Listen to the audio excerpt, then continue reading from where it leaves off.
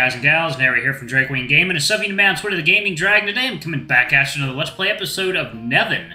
So before we jump into it, just wanted to let y'all know that our Patreon is now for as little as $5. Y'all can help support the channel, get some awesome rewards like permanent access to our community Discord server and full access to upcoming Not Safe for Work videos. Anyway, y'all, let's go ahead and jump right back in. Alarm Chan, you are up, and let's go. Alright. I give her one last wry smirk as she continues to glare at me. Well, I'm absolutely certain I've seen that exact expression now, but I don't see where I could have... Oh. Oh, no. Shit. Ellois, is everything alright? People seem to have liked that song. It's not the problem. The poodle. I feel like I knew her and it just came back to me. She's a former fiancée of the Count of Kelt.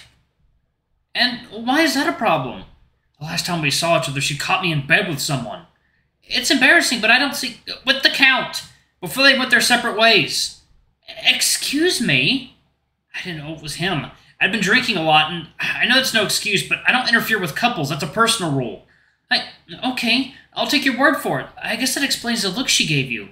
I jump down the stage, followed by a cat, as another band takes our place and the music starts up again. The party now truly underway. I never really talked to her, but that was the only time I saw her, and the mood wasn't exactly there, as you can imagine. Maybe I should apologize for that. I don't think she wants an apology, especially now. I guess you're right. I let out a long sigh. I had planned to have fun, but I have to admit that this reunion is dampening my mood a bit. I'm going to refill my cup. Do you want... A cat then lowers his voice as if he were whispering a terrible secret to me. Some nadi? I give him an amused smile. Looks like he's found something he enjoys drinking. Not now, maybe later, but don't hold back for me. Okay. He grins cheerfully before giving me a brief worried look. I realize then that his drink is just an excuse... that his drink is just an excuse to give me some time alone and settle down. Bird brain, you can just tell me this stuff. No need to make up excuses. The problem is, as I watch him go, I realize that I don't want to be alone. I want to be distracted. I want company. I should join someone.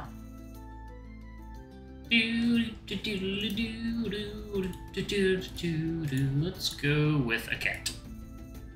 Seeing the bird walk away, I decide to join him. I wouldn't mind another cup of Nadi after all. Besides, this is our first public performance. We need to talk about it, while we still have this moment in mind. So I shake myself, just to regain my composure, before heading off in pursuit of a cat. I find him at the entrance to the baths, filling his cup with wine. Obviously, he has found the secret hiding place of Tinnock's barrel. I approach and wave at him while he gives me a surprised look. Ellois, I thought you wanted to stay close to the scene.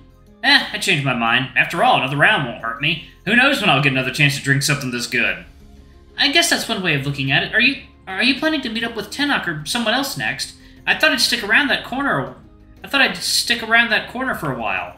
After everything that's happened, I need a break. Well, I can stay with you then. We could drink our wine quietly and talk about our performance. Unless you don't want me, of course. No, I mean, yes. I mean, you can stay if you want. I chuckle softly. There's one thing I won't get tired of. It's teasing a cat like this. After I've had my fill of Nadi, too, I come over and grab the falcon by the arm and start pulling him with me.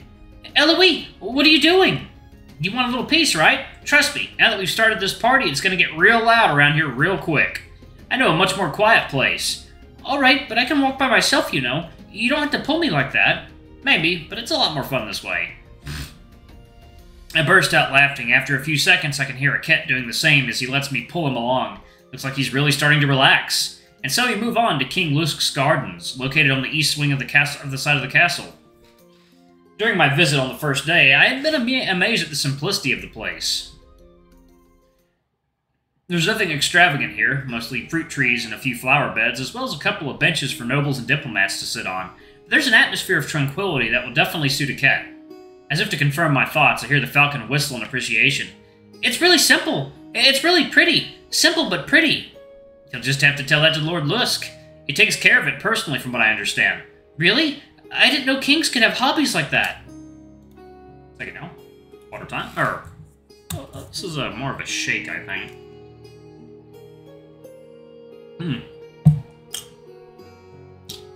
Milk and cookies flavored milkshake.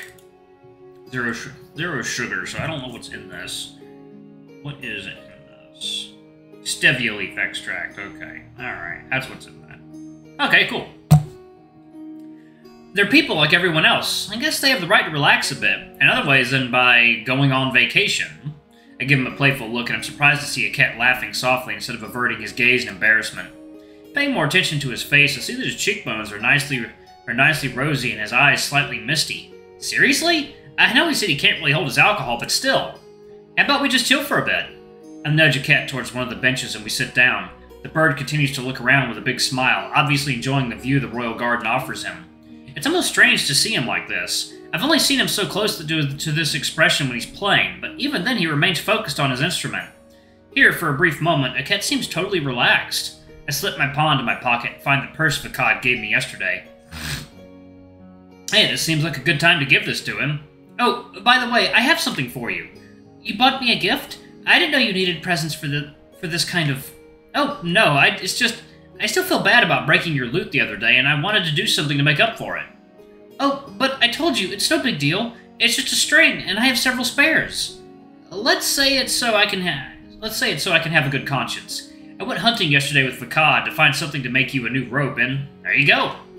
I give him the leather pouch as he looks at me in surprise. He plays with the cord that keeps it closed for a moment before raising his beak and giving me a thankful smile. I appreciate it. I really do. It wasn't necessary, but it really makes me happy to see you doing this for me, but have you really been hunting? Yep, really. I'll tell you about it later. And about the string thing. It was necessary. I screwed up and needed to fix it. Great way to look at it, Ellois. How about you try to apply it to other aspects of your life as well? Nope, this is not the time for that kind of remark. Meanwhile, the cat comes and takes his lute between his talons, placing it on his lap and getting to manipulate the handle. What are you doing? I have a new string. I'm installing it. You don't have to do that right now. Your lute is still...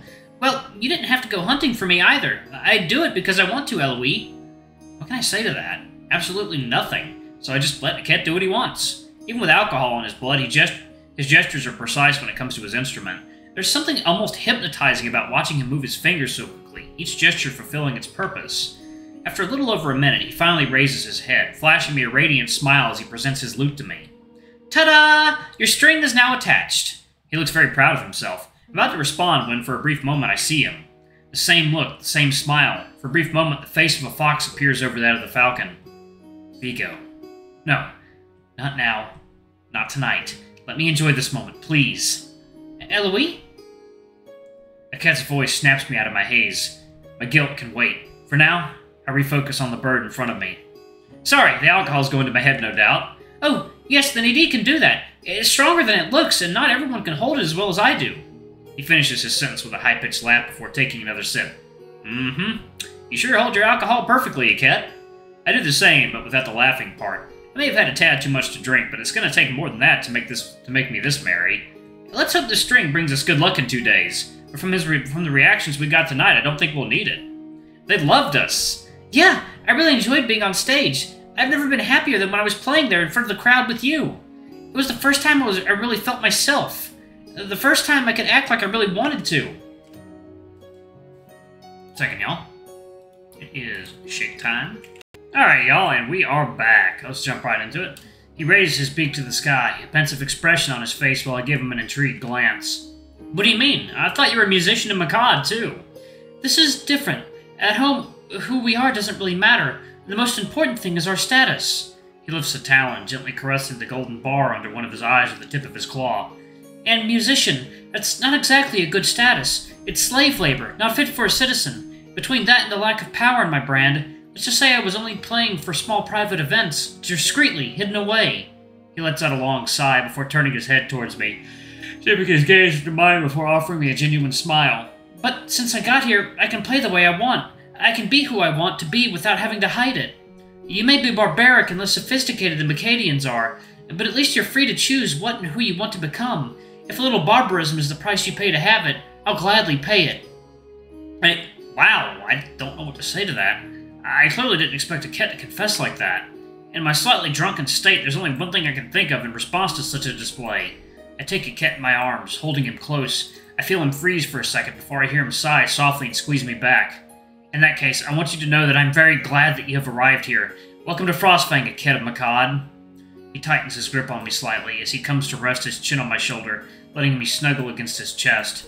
His fingers briefly caress my muzzle, and they are much softer than I expected. And thank you for having me here, Ellois Frostfang. I couldn't have done it without you saving me, and without everything else you did for me. It's a real pleasure, trust me. There was a brief moment of silence before I feel my tongue start to speak again without being able to stop it. Maybe I've had a little too much NeveN myself. But you know, you don't have to stop there. I love it when people sing my praises. The bird bursts out laughing in response before I join him. We probably look like two idiots if anyone's watching. Two males, fairly drunk, hugging and laughing against each other. Not that I care right now. We stay like this for a little while, but the weight of a cat's head on my shoulder is starting to feel heavy. Not to mention his beak is harder than I thought it would be. A cat? No answer, because he's enjoying the moment as much as I am, but it's time to get back to the reality of things. Okay, could you move, please? Still nothing. I'm getting a little worried here. As I listen carefully, I finally hear a faint noise that I have no trouble identifying. Snoring. A cat is snoring on my shoulder. The NeveN has done its job, and the falcon has fallen asleep. Great. I ended up with a sleeping bird on my shoulder. Not exactly how I had planned the evening. But in the end, a cat was able to have fun and relax, and that's all that matters, right? I had to put quite a bit of effort into it, but I finally got the cat back to his room. The night is pretty clearly over for him, but not for me. After making sure the falcon is comfortably in his bed, I returned to the courtyard, ready to enjoy the rest of the party. It's getting late, and the party doesn't seem to be winding down yet. The booze is flowing, the dancers are having fun, and I've seen at least 4 couples making out in dark corners. And in one instance, I'm pretty sure there were more than 2 of them. A party just the way I like it. One of the events I'm most looking forward to, however, is about to happen. All my attention is focused on the stage and the group of 4 running. A horse, a sheep, a fox, and most importantly, a weasel. Sven.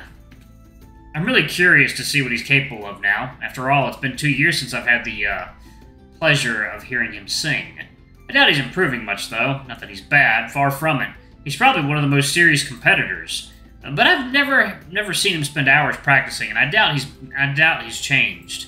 After a few moments of preparation, the band starts playing in. Oh, are you fucking kidding me? The White Stoat Ballad, seriously? He knows that's one of the best songs in my repertoire. That's what I was planning to sing tonight before I changed my mind to piss off the poodle. He's doing this to screw with me. He knows exactly what he's doing, but so be it. Go ahead, buddy. Go for it. I know your voice, and you've already tried to learn to sing the ballad. I know you're just not capable of singing it properly. You wouldn't know how to get high enough. You wouldn't know how to get high enough during the choruses. You just make a fool of yourself. So you know, water time. All right. Either you're going to adapt the song by taking it down a pitch so that it's possible for you to sing and everyone here will hear it. We're among bards after all, or you're going to break your voice. Either way, you will fuck up. As they approach the chorus, I can't help but smile more and more. Musicians are playing the music traditionally and in the usual tempo, without adapting it to Sven's voice. It's going to be a slaughter. I don't know what's gotten into you, but this is a really crappy idea. And there it is. The note goes up and Sven's voice follows it perfectly, including the vibrato at the end. No. I know Sven's voice. He could never manage to sing like that. Even if he spent 2 years practicing every day, it's impossible. His voice is too low. There's clearly something wrong here. The song continues, but I can barely hear it. I still refuse to believe that Sven can hit that note. No, it's not a matter of believing or not. I know he isn't able to hit that note. The sound ends as my gaze is fixed on the weasel. I see the group bow and salute to the applause. Sven raises his muzzle, searching the crowd until he finds me. He then smiles, triumphant and superior, and that's when I understand how he does it. He's cheating, plain and simple. The bastard has a whisperer. I stare intensely at the tomato on my plate. Its color reminds me of Sven's clothes, and it's not hard to imagine his stupid face popping out of the vegetable. Stabbing my fork as brutally as possible, the poor condiment gives me a satisfaction that can hardly be explained. Ellois, are you okay? I slowly turn my head in the cat's direction to offer a big smile to the bird, but even I can feel that it lacks conviction. The end of the night was not the most pleasant, and clearly plays on my mood. After discovering that Sven is helped by a whisperer, my heart wasn't really in it anymore, and I went back to my room. I went to sleep. I was too angry. I know the weasel isn't the most rule-abiding person, but even for him, that's pushing it too far. He's passing off someone else's talent as his own. It's absolutely unacceptable. I'm okay, I guess. I just found out that one of the biggest assholes I know is using someone to discreetly alter his voice and correct it. And he's probably going to use this during the contest. How can I not be okay? Don't take this personally, but you're scaring me a bit. I let out a long sigh. Trying to terrify your partner, Ellois. Alright, y'all, I'm going to go ahead and pause it right there. Thank you all so much for watching. Don't forget to like, comment, subscribe, ring that notification bell, and check out our Patreon if you can. It always helps. Anyway, I love you all. I'll see you all in the next video. Bye-bye!